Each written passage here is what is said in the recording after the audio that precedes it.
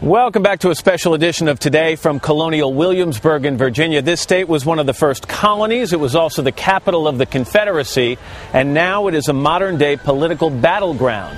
We sent NBC's Luke Russert back to school to find out how the youth vote will impact the coming election.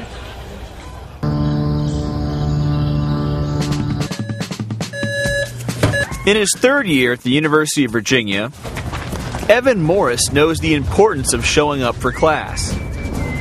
At school in a swing state, the Obama and McCain campaigns are wondering if young people like Evan will also show up to vote. How do you like him so far? He says he'll cast a ballot in November, but is still undecided for whom. The reason I'm still undecided is because I actually haven't done enough research yet. College students across Virginia are turning off reality TV. I know, right? And have tuned in to the real-life Amazing Race. Dead heat, a new NBC poll shows the two candidates essentially tied. So we got who's for Obama, who's for McCain. Emily Poe is an associate editor at UVA's student newspaper. Students are excited. They're ready to vote and ready for November. Young voters have proven unreliable in past elections, but could be a key to victory in Virginia. Since January, there's been 283,000 new registered voters here on the blocks in Virginia.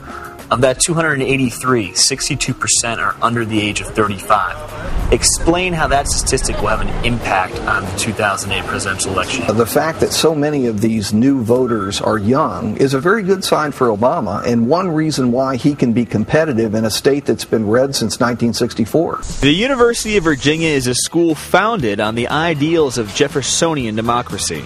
With the economy being so bad, a lot of us are worried about jobs. The political debate can be seen across the grounds, where students are engaged in an election like never before. I think the last 4 years have given students a real sense of empowerment in that their vote can matter and who becomes president can matter. Are y'all registered to vote? What many see as an early edge in enthusiasm, Virginia voters under 29 cast more than double the ballots in the Democratic presidential primary than those tallied for the Republican candidates. Our campaign has always been about neighbors talking to neighbors, friends talking to friends, people you trust talking to people you trust, and I think that's the best way to get the message across and talk about the change that Senator Obama is going to bring. McCain supporters say Virginia hasn't backed a Democrat for president since 1964, and they believe their vice presidential pick, Sarah Palin, will help court college kids. I think the more they look at the issues, the more that happens, the more they're going to realize that they want to vote for John McCain on November 4th. That's a very top-notch school. Is it representative of what's happening in other schools and with the youth vote all around this state and maybe the country? To a degree. You have to remember the smartest kids in the state go there, so it's leaning a little bit towards Obama. But it really kind of is a microcosm of the state.